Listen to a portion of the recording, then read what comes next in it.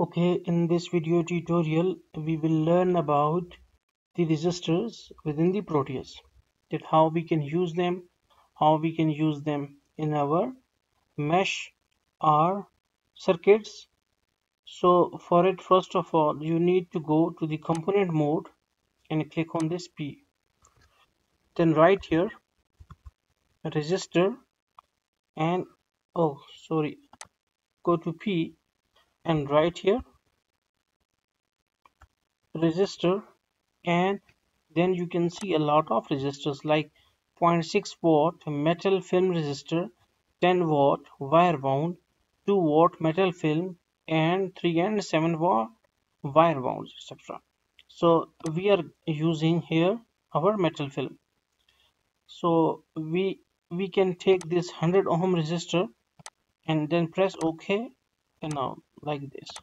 Okay, now how we can make a circuit with it, like we can take another resistor and we will connect them like this, and then we also used to take this DC source like this and ground like this.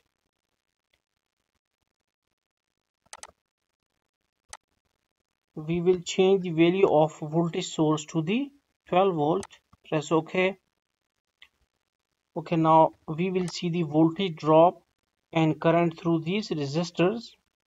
So you need to go to the instrument library, and here we will select our DC voltmeter. We place one here and the other pin of the voltmeter here. We also need to take DCM meter.